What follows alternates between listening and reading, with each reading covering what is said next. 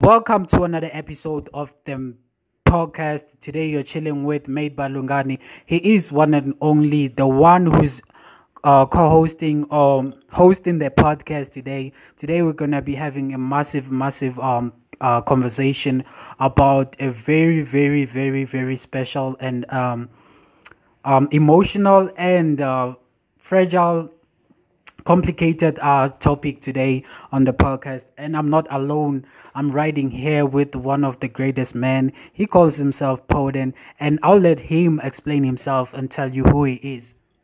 Yeah, I go by the name Simon the Great, the Ice Mesher. It's your boy, the one and only handsome boy worldwide. Yeah, it is what it is. And I like to say, boy, thank you for having me. Yo.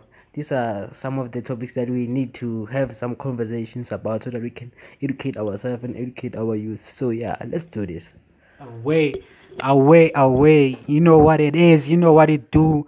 Make sure that you listen to us on this podcast because we were having a very important conversation yesterday. When I was speaking to you, you was talking about how does a person become gay, and how does a person know that they are gay. um and then we talked about a little bit, but I just want you to tell me, what do you think about the concept gay? Like yeah, at first like gay, like the way I thought about it is like these people are just like and they're just afraid of approaching girls, you see.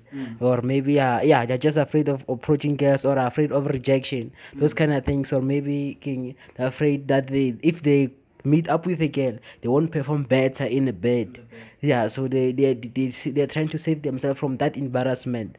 So maybe if they go to boys and they say they let the boys massage, maybe have sex and put that thing in the the anus. Therefore, that way it's the boy that's doing the work. They're not doing the work. Therefore, they won't be embarrassed. So that's my definition of being gay. Actually, like yeah. A lot of people usually have misconception about being gay. So that's one of his explanation on why or how people become gay. And the other question that you asked me is why, how does a person know that they are gay?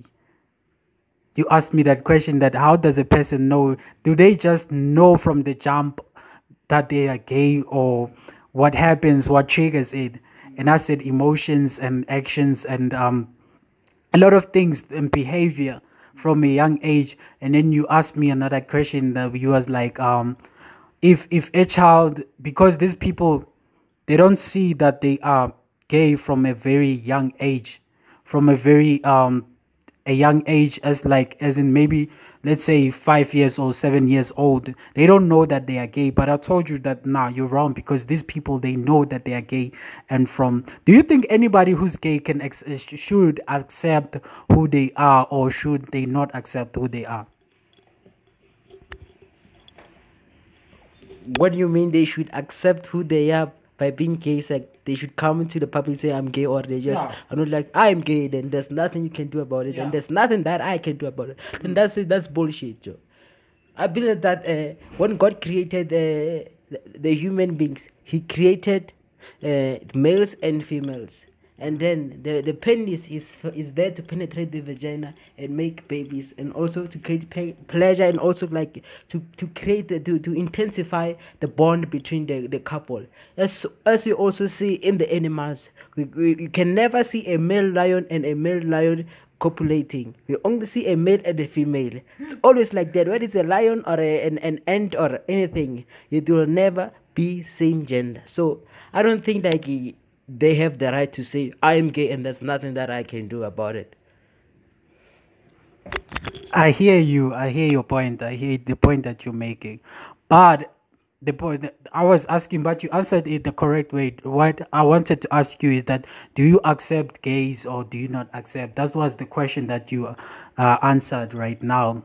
I mean, when you have a penis, it's not specified which hole or which thing should it go to.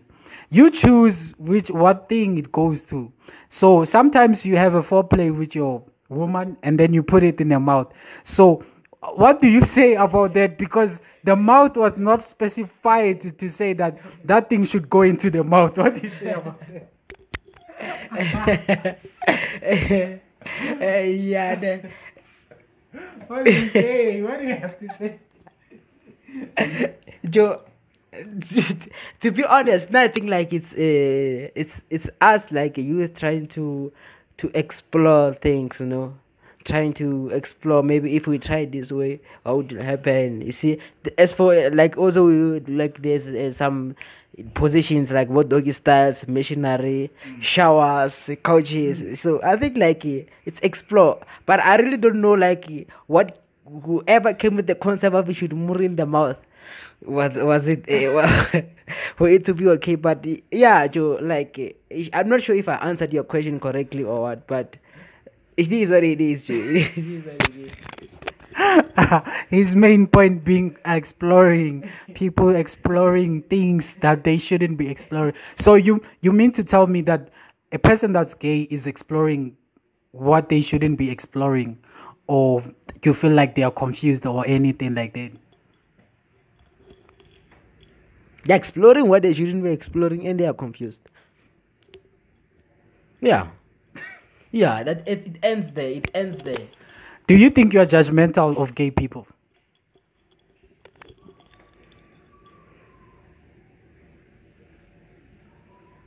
You can say that. I'm not sure if I should say I'm judgmental because, but you can say that I'm judgmental because I don't agree with anything that they are doing. So, in general population, you say that is judgmental, right? Okay, yeah. So according to you, you wouldn't have a gay friend, or you don't have a gay friend, or it will never happen that you have a gay friend. Um, if ever there's a gay person around you, how do you treat them? I just want to know. I don't have a girlfriend right now, and then I can never say that I will never have a girlfriend in the future because you never know what might happen in the future. Never say never. So maybe something may trigger into my mind, but right now I'm certain that what they're doing is wrong. And when I'm around gay people, like I just act normal. Joe. I just act normal. Like I don't say anything. I don't say much. You greet me, I greet you. That's all. Like I don't want to get into your business as much as I don't want you to get into my business. Let's respect each other. That's all. Okay, that's it. Now we're going to conclude the conversation right here. We don't have to go any further because this man's right here. He's going in with his comments about being gay, about the gay conversation. So that's it. Let's close it right there. We're gonna listen to the to the podcast and listen what we were saying. Mhlambe we were boring. Let's go. It finished that.